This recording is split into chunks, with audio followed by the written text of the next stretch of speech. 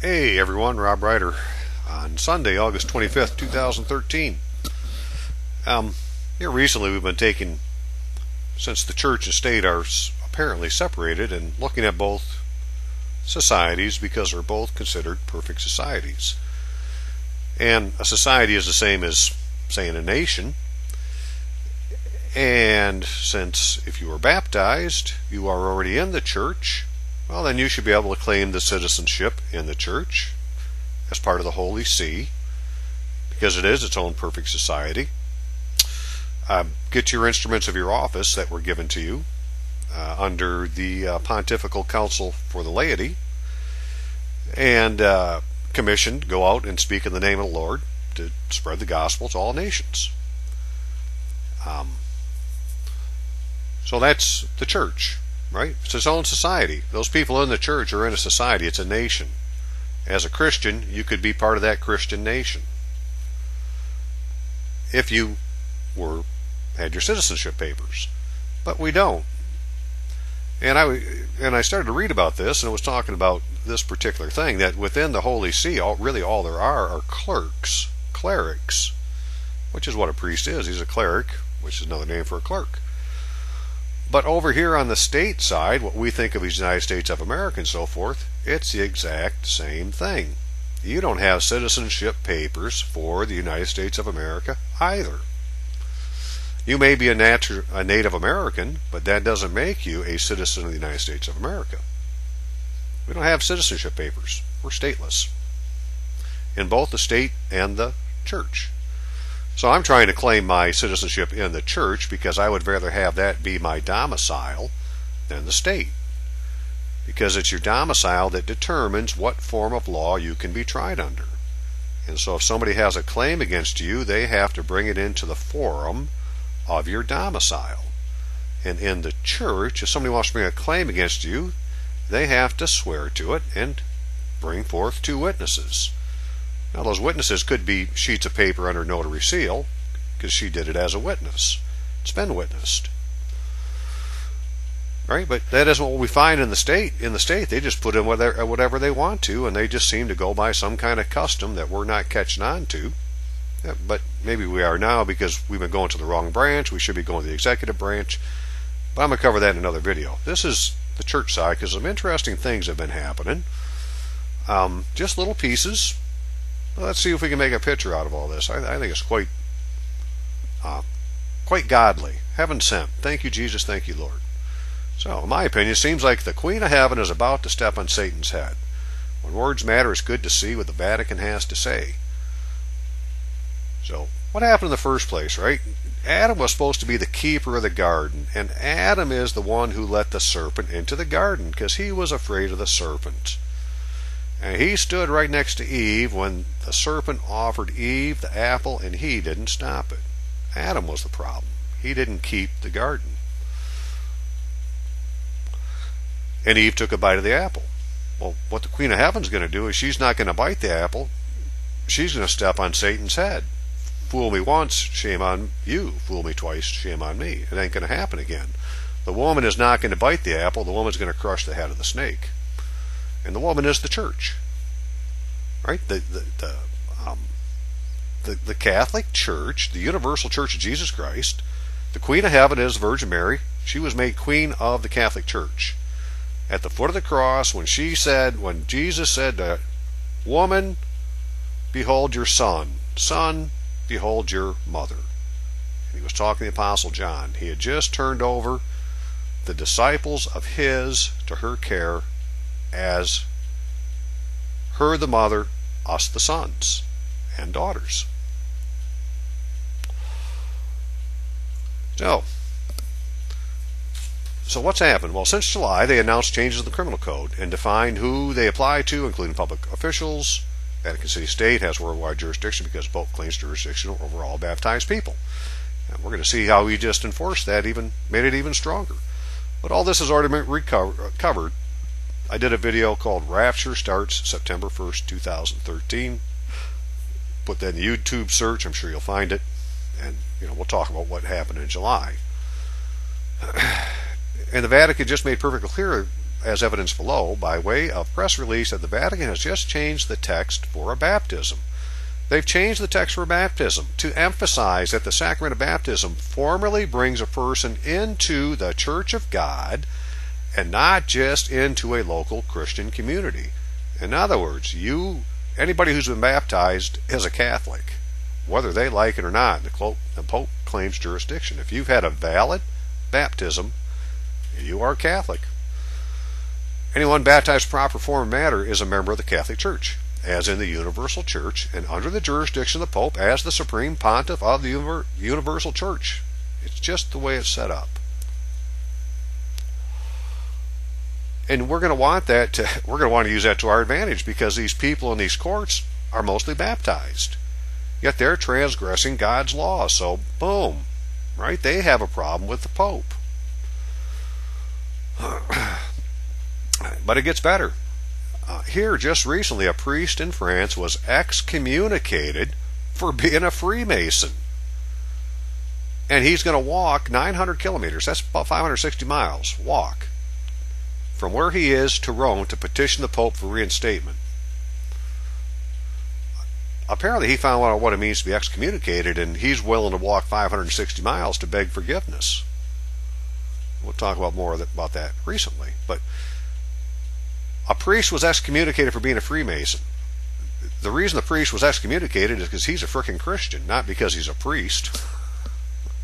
Any Christian who's a member of a Freemason society is excommunicated ipso facto, by the fact that he is a Freemason. He's excommunicated from the church, which means he doesn't have any church property anymore, and the church property, in my opinion, is whatever is in your all-capital letter name estate. It's considered church property. Your church, right? Your little body's a church. You're part of the, baptized into the church.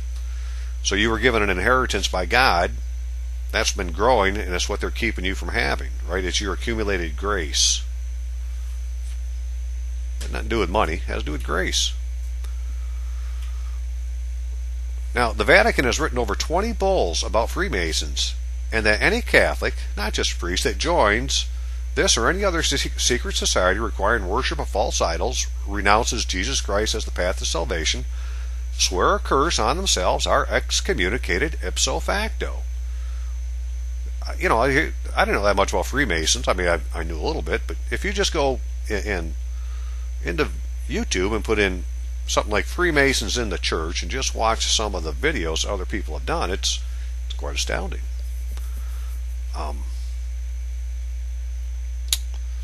So, you know, while they think they're swearing an oath, what they're actually swearing is a curse on themselves.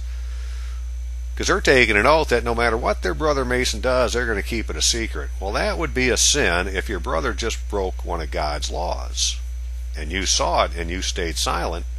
That's a curse on yourself.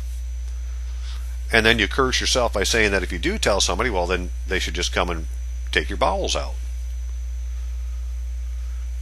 And then, and so they take anybody of any religion, they put, you can swear at any book you want to, right? So all books are equal as far as the Masons are concerned. Well, as a Christian, you can't accept that, right? Only one book has got the inspired Word of God in it, and that's the Bible.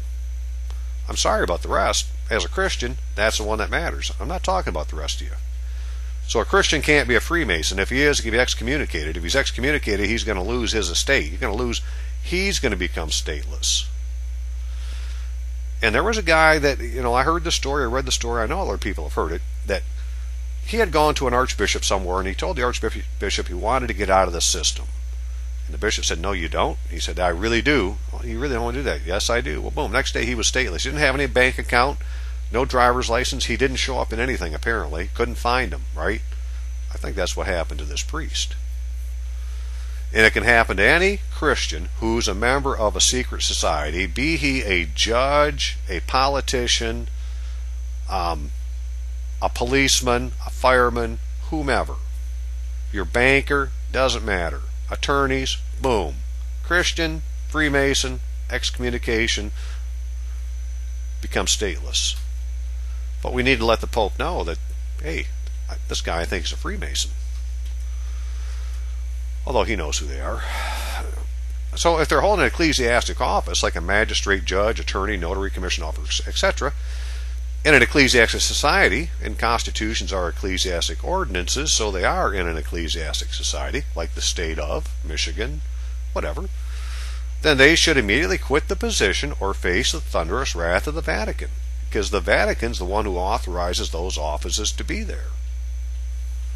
The Vatican claims jurisdiction over the entire world, right? I don't know exactly how it's set up. I just know that they say they do, and if they really want to, they can enforce it.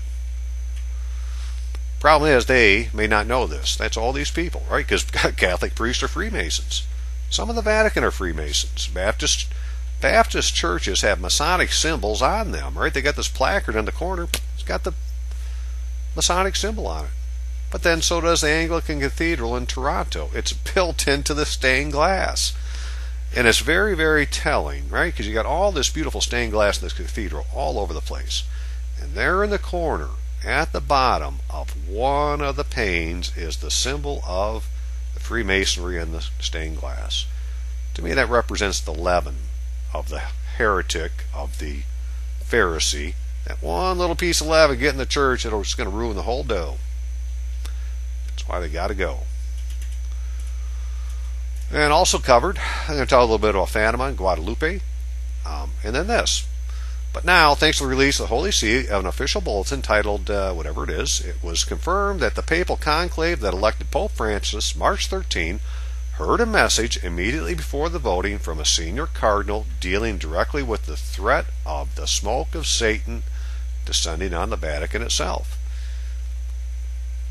And the first time those words were said, apparently, was back with Pope Paul VI, about 1963-64.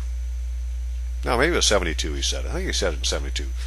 It was after Vatican II, when he wrote this encyclical, some kind, or whatever they called it, talking about the smoke of Satan had entered the church, Vatican itself. He's talking about Freemasonry.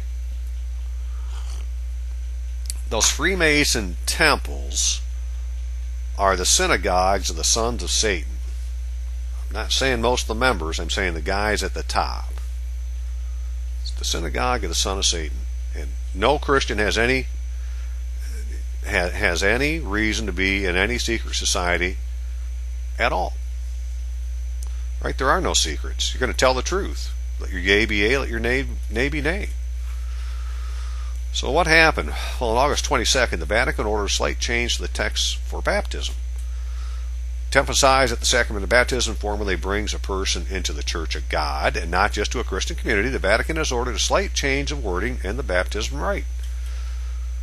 At the beginning of the rite, instead of saying the Christian community welcomes you with great joy, the minister will say the Church of God welcomes you with great joy. Now, this isn't changing what they meant, they're just clarifying the wording. It's always meant that when you were baptized, you brings a person into the Church of God, into the universal Church of Jesus Christ, into the Catholic Church, which is the Holy See society that we should have citizenship in. And over there, Christians don't treat each other this way. So we need to be taking our complaints to the church. Because a Christian, or somebody who says he's a Christian, is, number one, he's judging me, sitting up there as a judge. I got another one over here bringing the charge against me. That makes him a false accuser. And I got how many other people in there who are Christians who know that this is all fraud, that it's a simulated legal process, and are allowing it to go on. They're all bearing false witness. It's a bad day for people in the courts. Baptism, the sacrament of faith, of which people are incorporated into the one Church of Christ, which subsists in the Catholic Church, governed by the successor of Peter and the bishops in communion with him, said the decree from the Congregation of Divine Worship. Okay, so they're making it very clear, if you're baptized, the Pope has jurisdiction. The new wording of the decree said, better emphasizes Catholic doctrine that through baptism a person is incorporated into the universal church and not just into a parish. It's not something local. This is universal. This goes all the way to Vatican City. The minister who makes clear the sacrament is being administered in the name of the church and not just in the name of a local community. Apparently, maybe they hadn't been doing that before. All right, so they just here defined or redefined or enhanced the definition of baptism. All baptized Christians are in the jurisdiction of the Pope. He just said so again. Okay, now, this just happened July 19th. A curious clash between French Freemasonry and Roman Catholic Church has emerged after an excommunication of a well-liked Catholic priest because he joined the Freemasons while remaining an active parish priest. Now he is set out on a pilgrimage to Rome on foot. His church superiors, in the shape of the Archbishop, reportedly defrocked him because of his membership with the Grand Orient de France. God F. Go figure. The dismissal, which the bishop's office reportedly described as medicinal, could be reversed if the priest gives up his membership of the lodge. You're going to take a choice. You're going to have the mark of the beast and stay in that Freemason outfit you're at, or you have to come out. Come out of her. It's the whore of Babylon, man. That's who the whore is. It's the frickin' Masons. He earlier defended his right on the basis of what he did in his free time was his own private business. Although there's 20 papal bulls that say you can't do it, he decided he was going to do it anyways. And now he's been excommunicated, has set off a planned 900-kilometer walk, set to take 6 weeks. I have been the victim of a decadent. A few centuries ago, I could have been burnt at the stake as a heretic. You're absolutely right, brother. Now you've just been excommunicated and they took your property. Could have burned your ass as a heretic. The Masons do not believe any supernatural power on earth. It's all natural. It's 5 senses only. God doesn't get involved in the world. You become a Shriner, which is part of the Masons. When you go and take your oath, again, another curse, you're going to do it on the Quran and give it to Allah. That's what a Shriner does, man. He takes an oath to Allah on the Quran. And so there's many, many good videos on this right now. You know, if you know people that are Masons, go find some you like and say, here, you better watch this, brother. Right? You made a mistake. It's just a mistake. Come on out, right? But either way, if you're a Mason and you say you're a Christian, you were excommunicated ipso facto, and I need to let the Pope know. Temporary excommunication described as for medicinal purposes likens membership in the Freemason Lodge to an illness. It is. It's mental illness. A radicalized anti-Mason discourse that surprises most observers. Yeah, duh. You mean there is a God, and there is supernatural powers, and miracles can happen, and people can be cured, and, you know, we've been given the power to, and the authority to cast out demons and from persons and places. I think we need to go to these. Let's pick on the Masonic lodges first instead of a person. Let's just go to the lodge and stand in front of it and cast the demons out. Or that Baptist church that's got it in the corner, or the Episcopal church that has it. Go in there and cast out Satan. A Freemason is led to consider and judging everything from the point of view of Masons.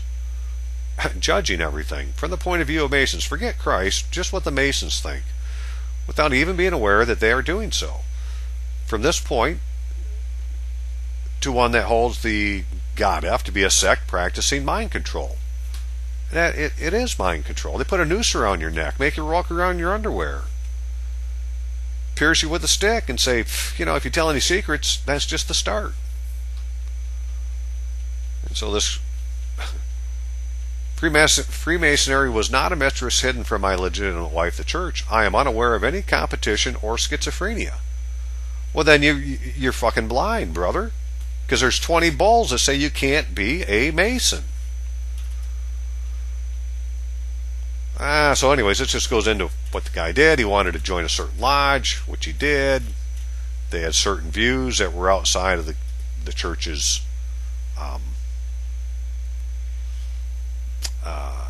beliefs.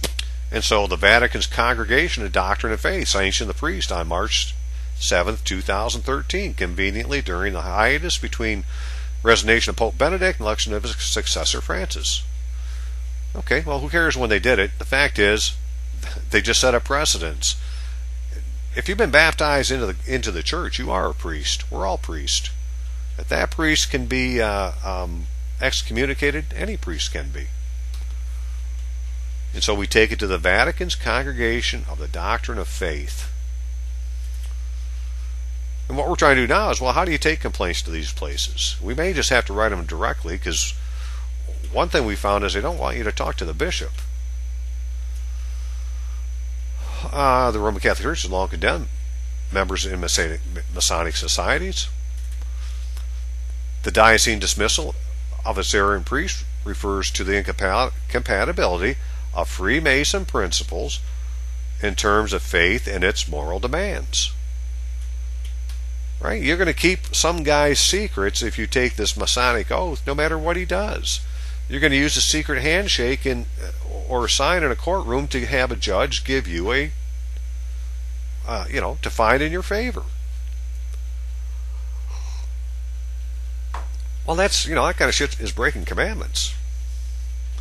Freemasons, the invisible hand. All three articles go into depth for the alleged links between Masons, politicians, and a number of recent scandal, power plays, and general lever pulling.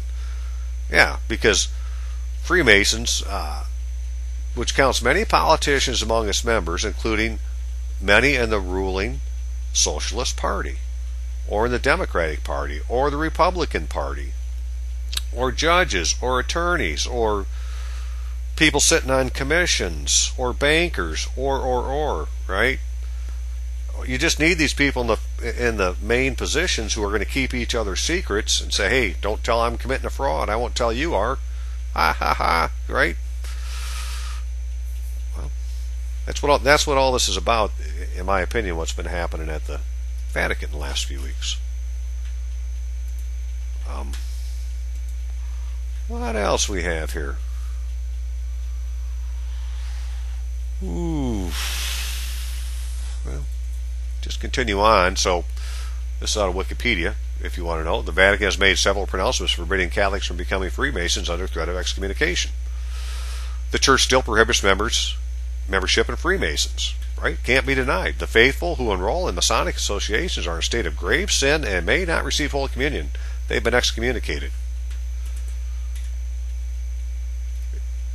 Membership in the Masonic Association remains forbidden. So, none of this is new. Right, here's a list of bans that were put on, right? 1751, 1821, 1826, 1829, 1832, 1846, 49, 64, 65, 69, 73, 1884, 1917, explicitly declared joining Freemasonry entitled automatic execution, ipso facto.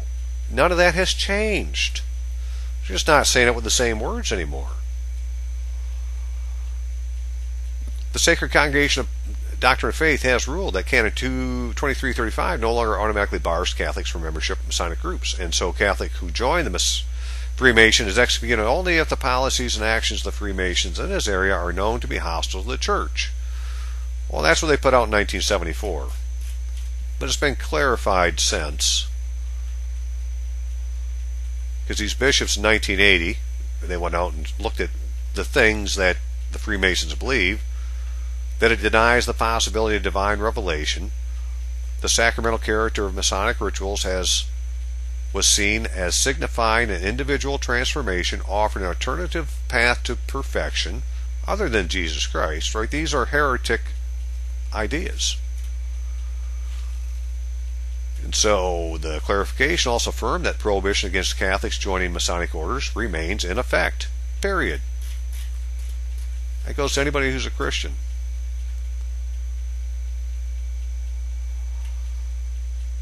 And then in 1833, Ratzinger wrote, because he was then sitting on as the prefect of the Congregation of Doctrine of the Faith, The faithful who enroll in Masonic associations are in a state of grave sin and may not receive Holy Communion. And the Church negative judgment in regard to Masonic associations remains unchanged, since their principles have always been considered irreconcilable with the doctrine of the Church, and therefore membership in them remains forbidden.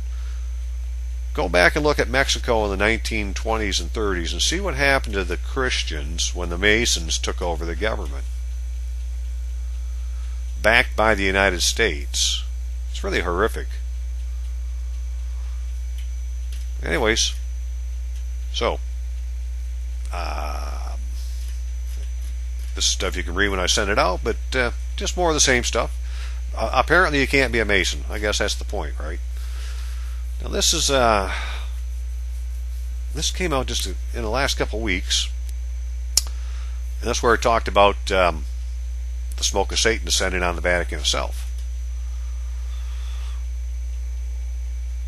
The mediation about that which Christ wants from his church was delivered by Maltese Prosper Grech, an 87-year-old Augustinian who could not participate in the vote. After his mediation, reports the Catholic online newsletter, he left the Sistine Chapel. He prefaced his remarks by saying, "I have no intention of making the identikit of the new Pope, and much less presenting a plan of action for future pontiff. This very delicate task belongs to the Holy Spirit, who in recent decades has given us a series of excellent holy pontiffs.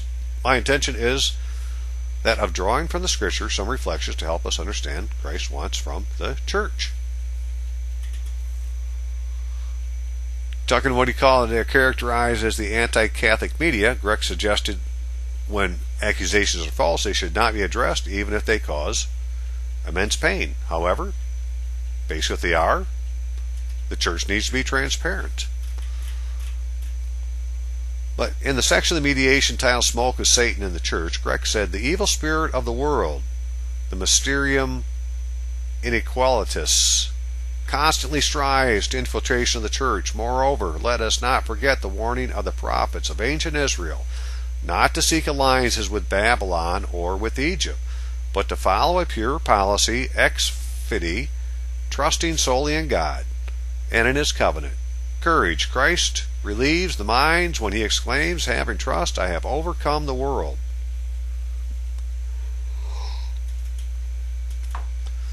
And then some Father Connor gave a homily titled "The Reign of the Antichrist," in which he described how changes in society and in institutions were already at work before his death to provide in the coming of Antichrist. He's talking about Freemasonry. In this sermon and elsewhere, O'Connor outlined the catalyst of this scheme unfolding as a present Masonic conspirators within organizations who plan, called Alta Vendetta, would essentially take control of the papacy and help the false prophet deceive the world's faithful, including Catholics, into worshiping the Antichrist, said Horn. So, one thing that happened in Vatican II is before that, it had been a monarchy in the Holy See, and Vatican II made it more like a democracy. And in a democracy, the way that now it's a constitutional monarchy. Still has a king as a figurehead. That would be the Pope. But the day-to-day operations is run by the Secretary of State as the Prime Minister. So really it's set up a lot like England is. It's not that the Pope doesn't have jurisdiction to some things, but he was effectively controlled because they set this system up of a democracy where the government is run by the Secretary of State. And why this is important is there's this thing about the vision of Fatima in 1917, 3 little children who saw the Virgin Mary, and 70,000 others saw the sun dance in the sky and come towards the earth, and their clothes were miraculously dried after a torrential rain, so was the ground. All sorts of odd, wonderful, miraculous things happen on this day, October 13th, I think it was.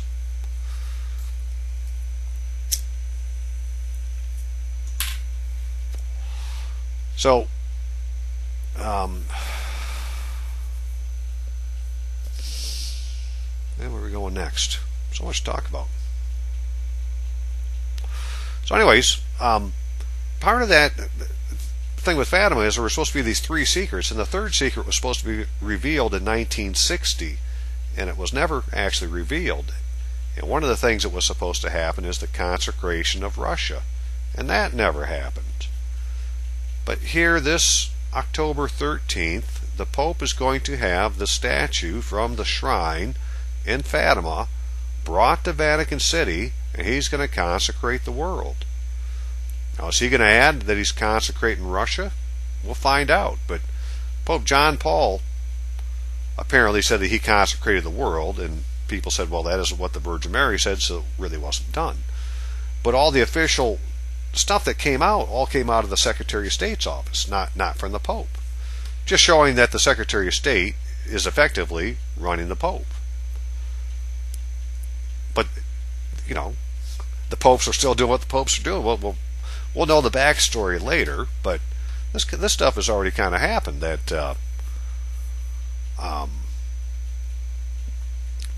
that the Pope is controlled.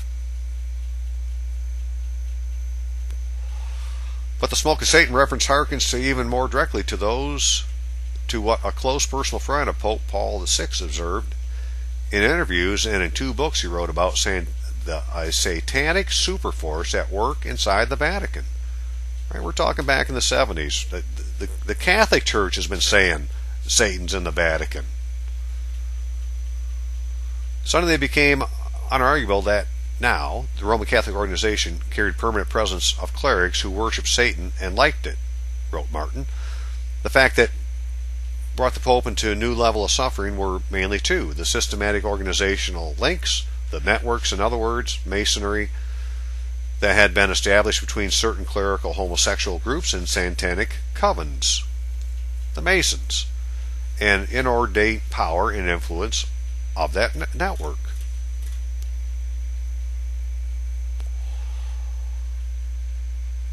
It was what knowledgeable churchmen called superforce.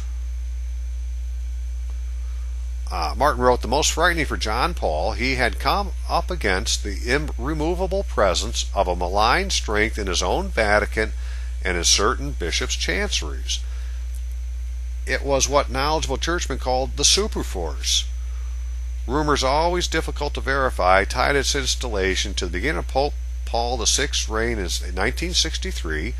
Indeed, Paul had alluded somberly to the smoke of Satan, which had entered the sanctuary, in oblique reference to an enthronement ceremony by Satanists in the Vatican.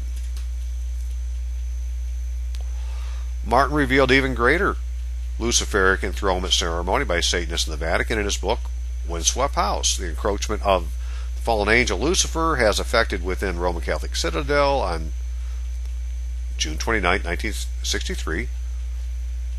Yada, yada, yada. So anyways,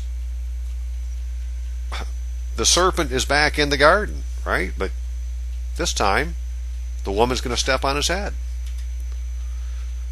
And so this goes on, you know, and listening to different things, reading different things about this particular situation. It comes down to, you know, the way they describe it is the devil decided it was time to end it, right? Time to have the war. And the war is going on now, and the smoke of Satan has entered into the inner sanctums of the Catholic Church.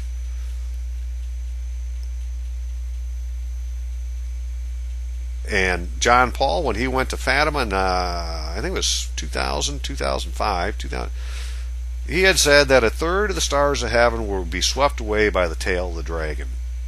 And they've gone on to say what that means is that 1/3 of the, you know, the holy, the clerics, whatever, within the church are going to be swept from the sky. Now again, the church is all baptized people. So 1/3 of them are going away. They're going to be raptured. And even in the West, God will not fail to keep for himself a remnant of Israel that does not bend the knee before Baal. A remnant that we find mainly in the lay movements endowed with different charisms that are making a strong contribution to the new evangelization. They're talking about us. We need to get out and point out the transgressions. We just need to figure out how that's done. First of all, we need to know that it was a transgression. Now we do. Now you can say to that judge, are you a member of a secret society, judge? I have a question for you. Are you a member of a secret society? Are you baptized? Well, I excommunicate you ipso facto. You were excommunicated from the moment you became a Mason. And you can't hold that ecclesiastic office anymore. You need to remove yourself from the bench. I'm sure he'd blow his top, but, somebody out there, real faithful dude, might try it someday. March 2010, the chief Vatican exorcist told an Italian newspaper, the devil resides in the Vatican, and you can see the consequences. He can remain hidden, or speak in different languages, or even appear to be sympathetic. At times he makes fun of me, but I am a man who is happy in his work.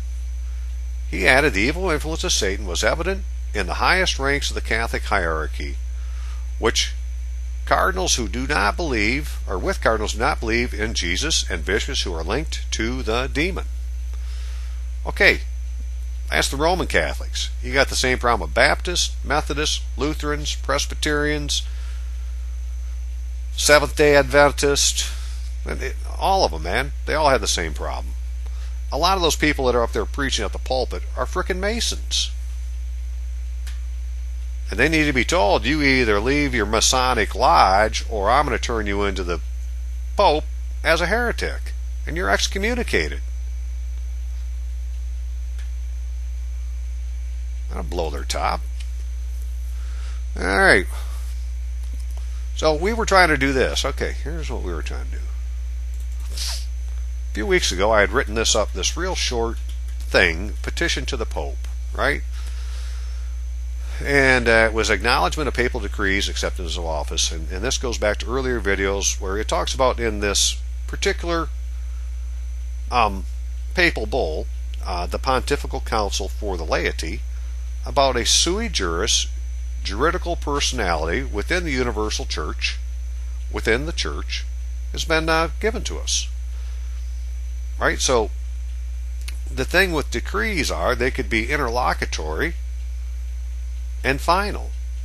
And in my mind, I said, okay, this one that they did is an interlocutory decree, and we need to get the final decree based on that decree, so we need to go ask for it, right? We need to ask for our office. And so we've been trying to figure out how you would petition the Pope. And you wouldn't believe it, but it's really hard to do.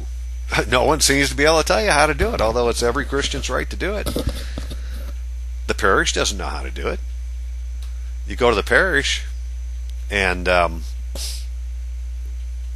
say, we don't know what to do, right? You need to go to the diocese.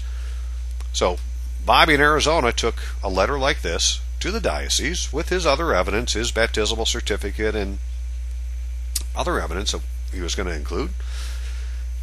And he went to the diocese in Phoenix and gave it to him over the counter. And they said, well, I think this needs to go to Chancery. And they put it in an envelope, and they said it was going to go to Chancery on it. And Chancery got back to him and said, hey, no such thing as this, and no, there is no such thing. You need to go do more research. And it came from a judicial vicar. And, what are you supposed to do with that? Well, so then he said, well then if you can't do it, then go ahead and just send it on to the Pope, because it's a petition to the Pope. Right? I'm not really asking you. I'm just trying to figure out how to petition the Pope. Right? So that's why I brought it to that's why he had brought it to the diocese, is how do I petition the Pope? Here's my petition. How do I get it to the Pope? Looks like we need to take this to Chancery. Chancery says no such thing, and we're not going to send it to the Pope. Well, so Bob told me that, and we talked about it. I said, well, shit, let's go ahead and fax a copy to the Archbishop over in Santa Fe. So he called up over there and found out how to do it, and put on their attention Archbishop, and they'll make sure he gets it. He faxed it. He called over there the next day and talked to the secretary. Said, yeah, the Archbishop saw it, and he says you need to get a hold of your diocese. which kind of, Bob said, well, what's that all about? I've already gotten a hold of my diocese. They're not helping me. But he hadn't actually gotten it to the bishop yet. And so he called and told me that, and we talked some more. I said, well, call him back and say, why don't you guys fax it to the bishop for me? I don't want to spend $15 to fax it again. So he called her up and told her this, and she said, I'd be happy to do that, but the archbishop kept it. So the archbishop has a copy of this for Bob in Santa Fe. And what he had said is he had to get a hold of his diocese. So he's talked to the archbishop, and the archbishop has said, get a hold of your diocese. So Bob says, well, shit.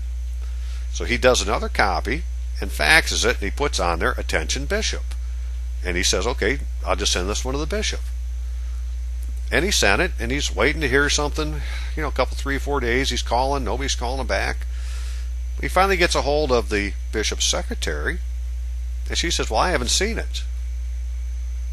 Well, where did it go to, right? He sent it to the diocese, attention bishop, and the bishop's secretary hasn't seen it. This is 4 or 5, 6 days after he had faxed it. Who took it, and where did they take it to? Right? I mean, there's something going on in the church. They don't want the bishop to see it. And so, here just a couple days ago, now the bishop's out till Tuesday, so he got a hold of whoever his secretary was, got her name, sent it to her, called her, and yes, she did get it, so hopefully the bishop's going to see it on Tuesday. And now he's going to fax the archdiocese and tell them what's been going on down at this diocese. So they didn't want to send this up the line, is the point, right? They were trying to make a judicial determination in Chancery, that there was nothing, that he was mistaken, and so forth and so on. And then Roe, so that's what happened to Bob. Now, in Roe's case, she had gone with 2 of her friends to the archdiocese in Chicago. And they had gone to the vicar general's office because the vicar is supposed to have the same power as a bishop. He gets his executive authority from the bishop, so it gives him the same power as a bishop. And so her and 3 of her friends went to the archdiocese to see the vicar general, who was out. These people never seem to be in their office, but they did talk to her secretary, or his secretary, and Roe read the little decree there to her and said, we're trying to claim our office, whatever, and would you make sure that the vicar general sees us? Which she did. And Roe got this letter back here just a few days ago that Bishop Francis Kane, vicar general, so not the bishop of the diocese, but the vicar general, asked I review the document you submitted for yourself at your visit on the 12th of August. It's my understanding from these documents you're seeking decrees from the Holy Father that designate each above-mentioned individual as faithful lay person of Christ. This is an unusual request. By virtue of your baptism in Jesus Christ, you are already named and sent on a mission by Him to go forth and teach the good news, making disciples of all nations. You have been given the gift of faith. Your baptismal certificate is an attestation of your status in the church. In accepting the gift of faith, it is hoped that your life will be a reflection of Christ's mission for this church. In my opinion, a decree to establish a special office is unnecessary. Should you wish to pursue another opinion, you may contact the papal nuncio. I hope that this information is helpful and I encourage you to continue faith and serve in the name of the Savior, Jesus Christ. From a judicial vicar. Right? Well, we're not trying to get this to the judicial vicar. Right? Again, these are petitions written to the Pope. And if you can't handle it, send it to the Pope. The vicar general didn't give it to the bishop. He gave it to a judicial vicar. And it went to the judicial branch instead of the executive branch, and we're trying to get something executed, not interpreted. I wasn't looking for his opinion, right? I'm looking for somebody to execute the law. Because here, right, it says right here, making disciples of all nations. Well, if I'm going to make disciples of all nations, I need some paperwork to get across the border. Where's that at? Your baptismal certificate is an attestation to your status in Christ. Okay, well then, where is my identification?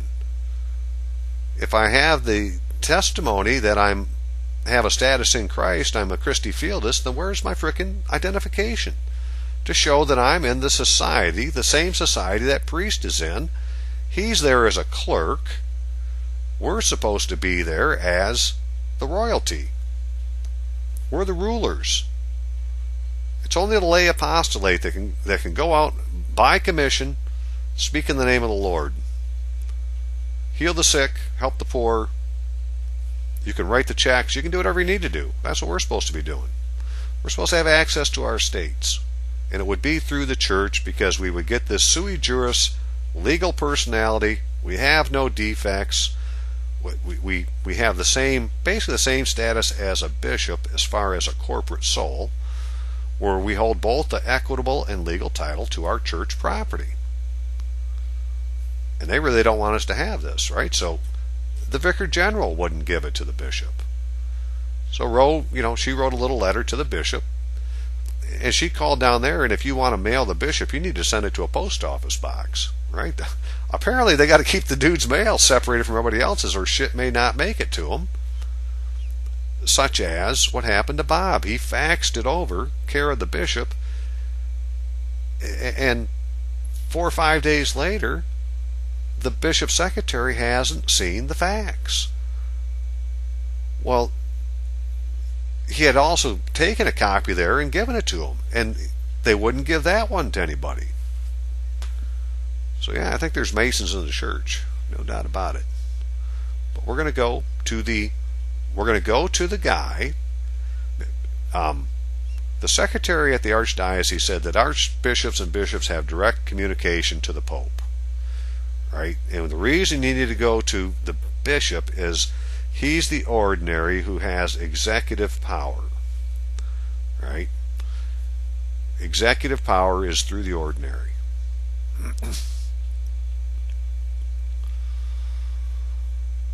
Okay, what else was there?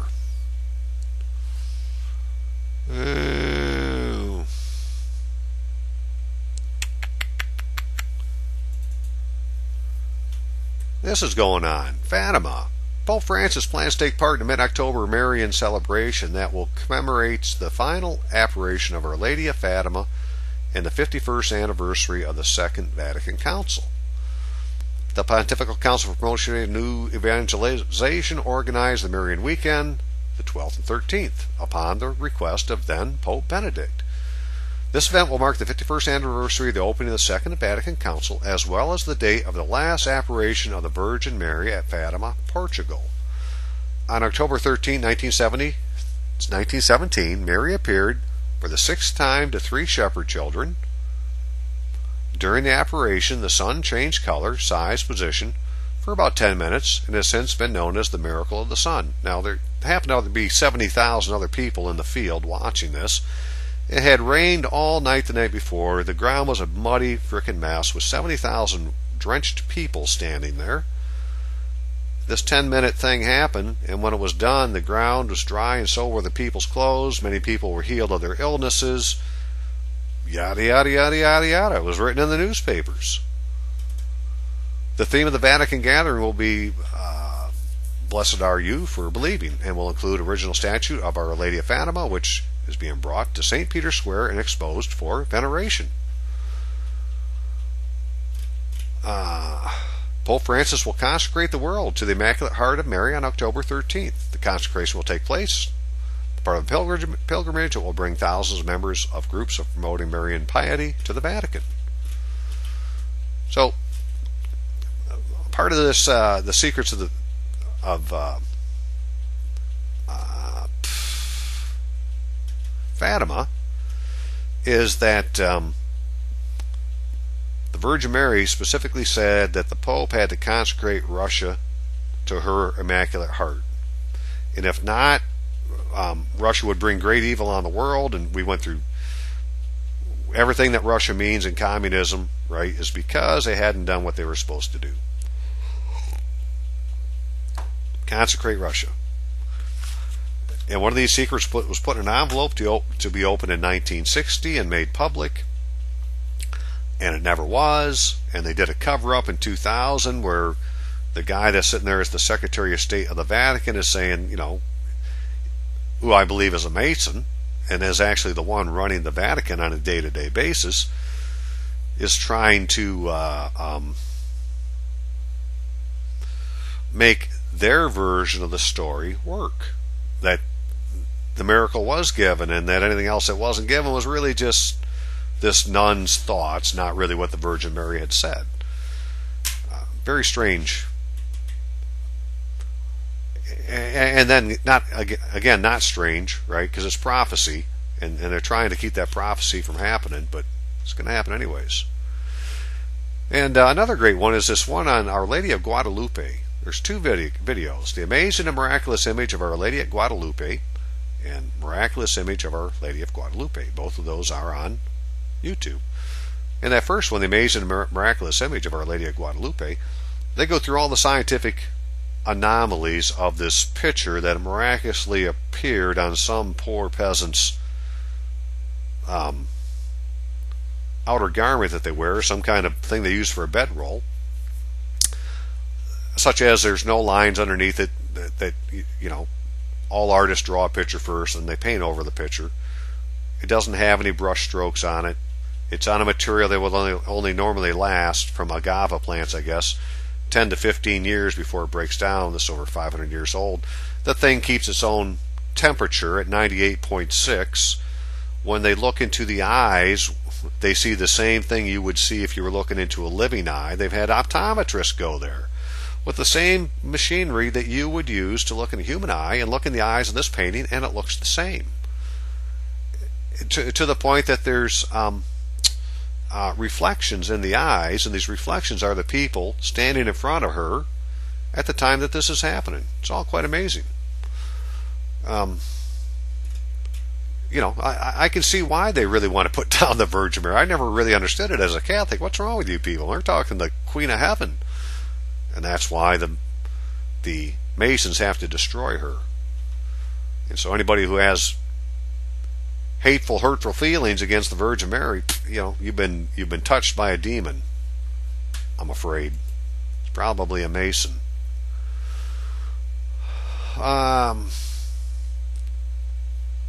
And there was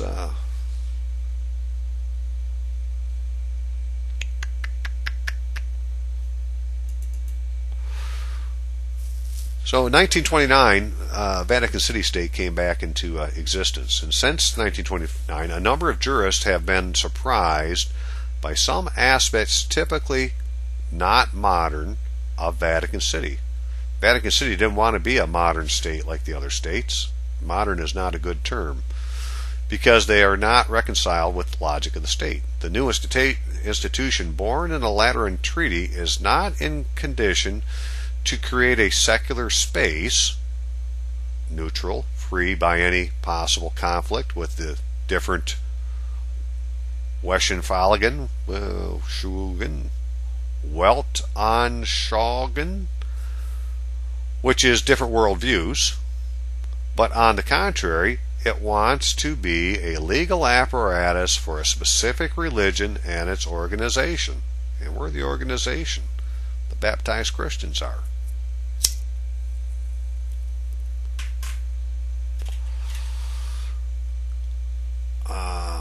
So they adopted the criminal justice system in Italy instead of writing their own to start with. And the Vatican's promoter of justice has the authority to haul scofflaws before the trial judge. Convicts can appeal to three-judge tribunal and ultimately to somebody else. Most convictions result in fines rather than confinement. Yeah, we're going to fine you your church property by excommunication. We're not going to confine you. You can go ahead and walk in the desert. You're going to be stateless if they excommunicate you. So who's a promoter of justice? Is to be appointed in a diocese for contentious cases which can endanger the public good, and for penal cases The promoter of justice is bound by office to provide for the public good. So, should be a guy in a diocese called the promoter of justice. However, that could be us. We're the promoter of justice. We're going to go point it out. We just want to know who to take it to. In contentious cases, it is for the diocesan bishop to judge whether or not a public good can be endangered, unless the intervention of the promoter of justice is prescribed by law or is clearly necessary from the nature of the matter. So anyways, these are just some canons talking about the promoter of justice. But the point is, right, it sounds like this is the person we would take our complaint to about some Christian being in a secret society, sitting there as a judge, judging you in a courtroom.